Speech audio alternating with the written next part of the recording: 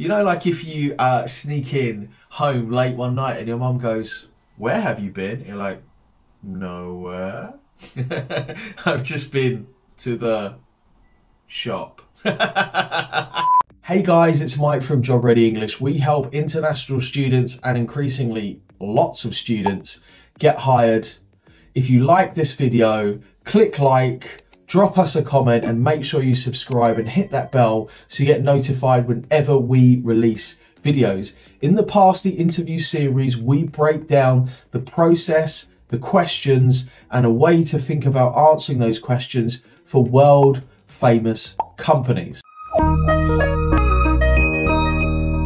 Today, we're talking about Citi, the global investment banking behemoth, and their Hirevue video interview. And we're going to be splitting up this video into 4 parts. The first part, we're going to talk about motivational questions or why questions. The second part, we're going to talk about behavioural questions, and I'm going to give you 3 examples of behavioural questions, how to think about why we've been asked them and how to answer them.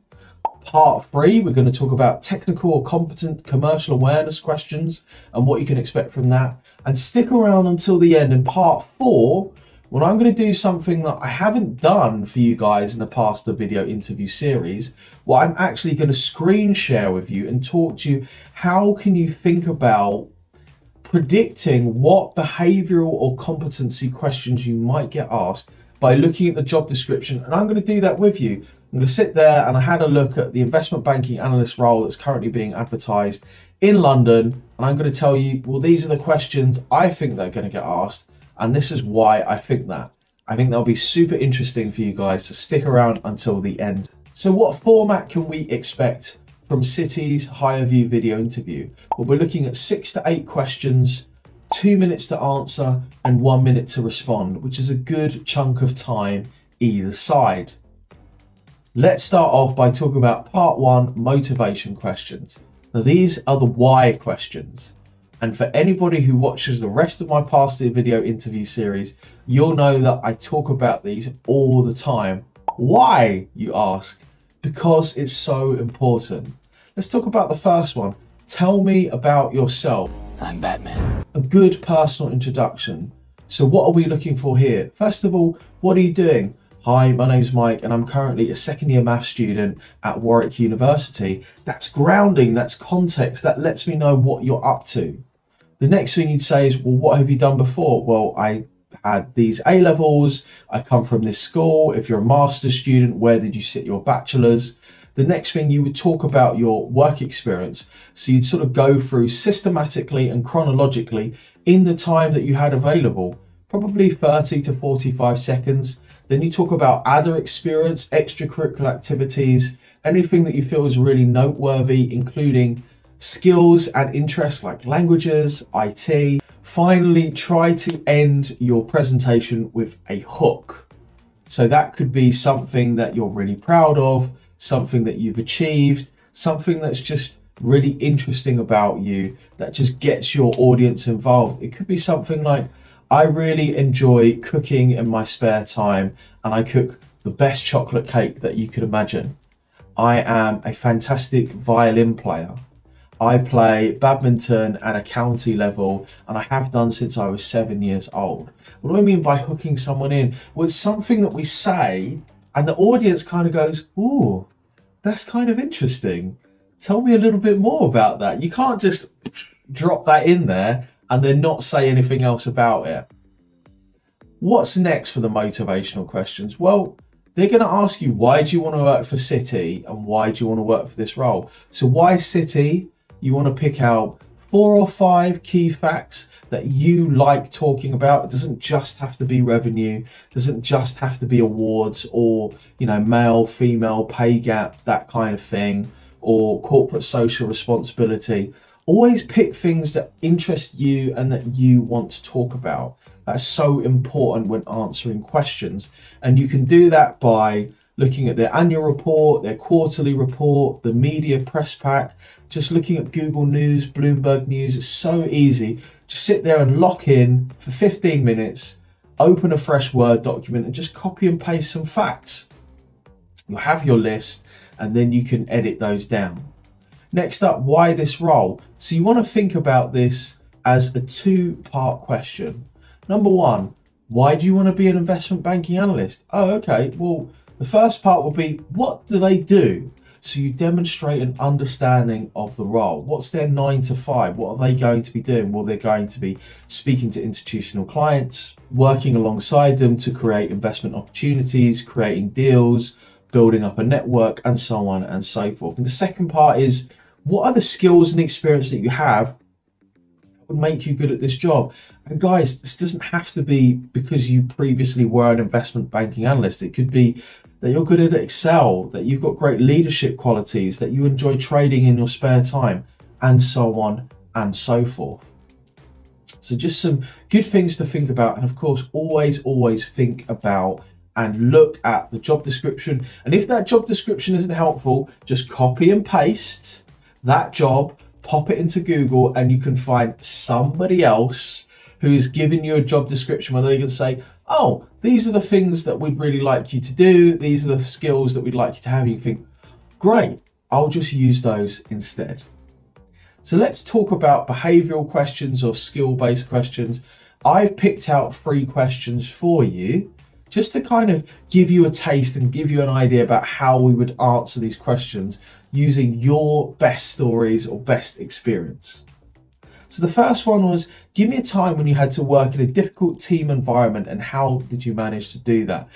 Whenever you get asked a behavioural question, always think to yourself, why are you asking me that question? You know, like if you sneak in home late one night and your mum goes, where have you been? And you're like, nowhere. I've just been to the shop.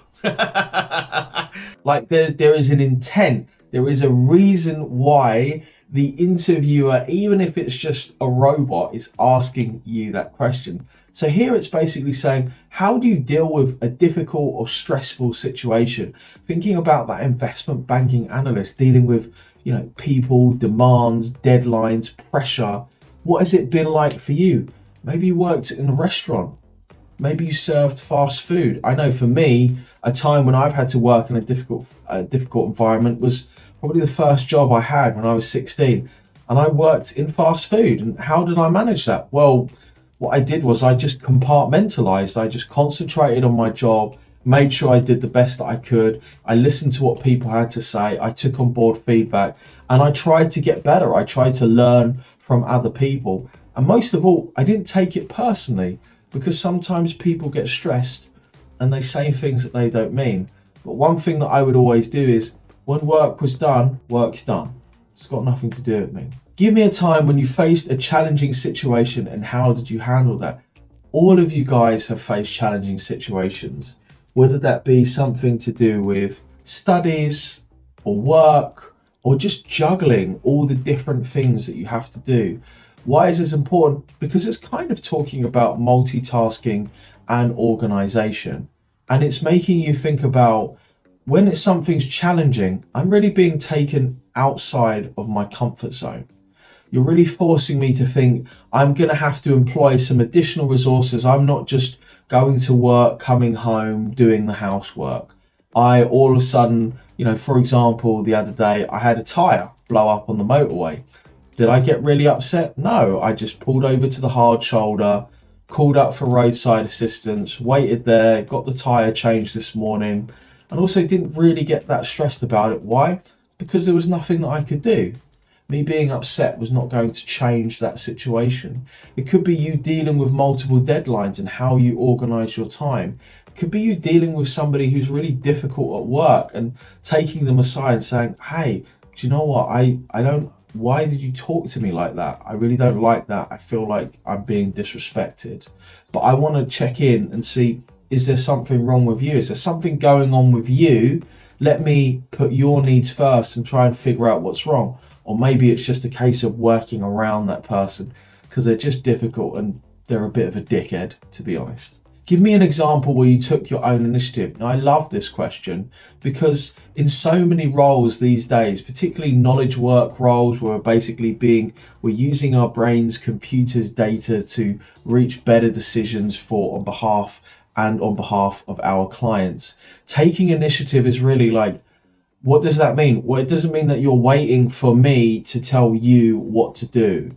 You're seizing the opportunity, you're getting involved, and you're thinking, yeah, I know what I need to do. And really, all of you guys have done that. Whether it be in work, when you started to, clean down after work, or you went that extra mile for a customer, or perhaps you did a little bit extra in a presentation, or you had somebody in your group who's a little bit shy and you tried to involve them into the conversation. So that's a way to think about behavioural questions. Guys, don't forget, stick around until the end when I'm going to do a little screen share with you and let you know how we can pick out behavioural questions. Are there any questions that you really struggle with and you'd love an explanation to? Why don't you drop it down in the comments below and let me know, so possibly we can make a video about it. So finally, I want to talk to you about technical and commercial awareness questions. Now, these didn't come up so much and it really depended on the role, but by knowing these questions, it's going to give you a really good idea of the specificity that you'll need, and actually that a lot of companies are tailoring their application processes to the role. So for example, an analyst could be asked, what are the key factors affecting Citi and your division? Somebody who's applying for investment banking could be asked, talk about a recent merger that you were interested in. Or a markets analyst might say, how would you price a certain futures contract? Now, you'll notice that these are not really difficult questions, but personally for me, because I don't come from a finance background, I would struggle to answer that as a normal person because I don't really know.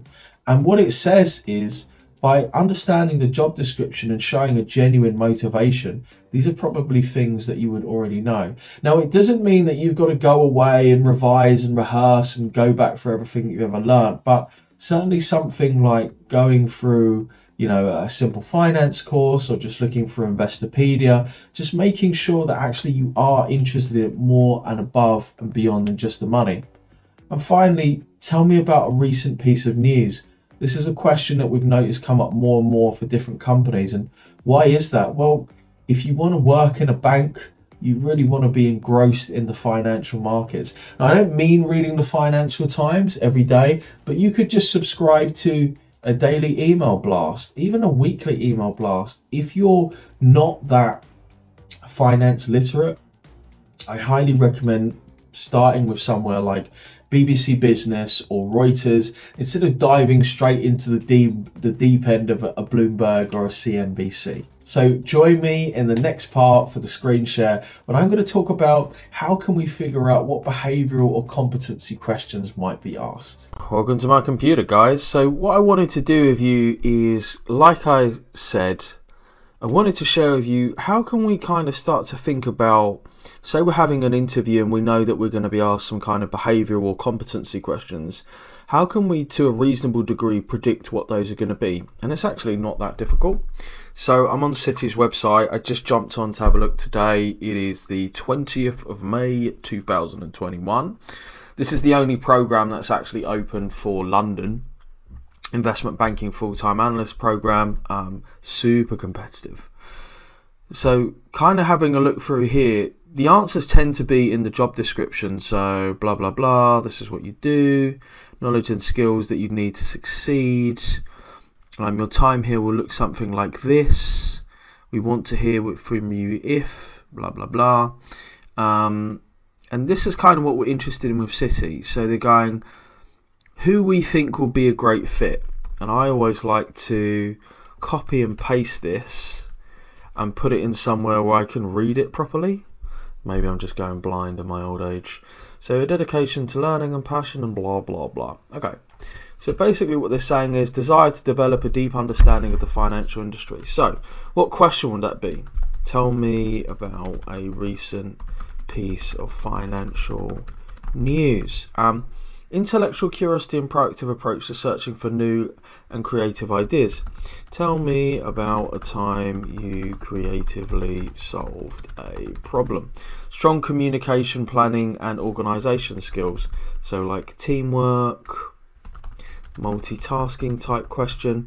Commitment to personal growth, career and development, including mobility and flexibility. Well, Strong desire to learn, a proactive, building rapport.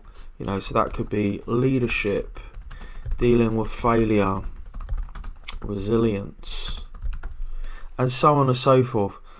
Now, the reason why I'm pointing this out to you is because sometimes it can be difficult to decode this, and not everything is going to give you something, but basically it's kind of common sense in my mind.